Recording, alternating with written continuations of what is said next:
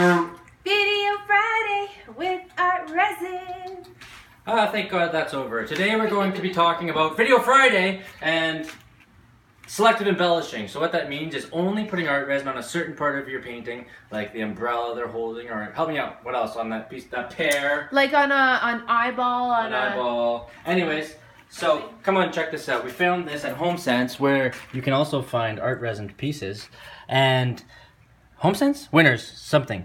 So look at that, it's our logo, but we didn't do that. But we're just gonna highlight it with art resin. So you just pour in your mixed resin only where you want it. And remember, art resin is super thick, so it kind of sits where you want it. It self-levels, so I'm just gonna push it around.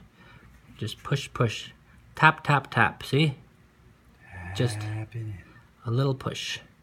Look at that. And so just this heart, but you go, you do it nice and tidy. I'll tidy that up after, because our time is up. Play with that idea, and we'll see you next Friday when we talk about Rebecca gave birth by next Friday. With ArtResin. Yeah. Great.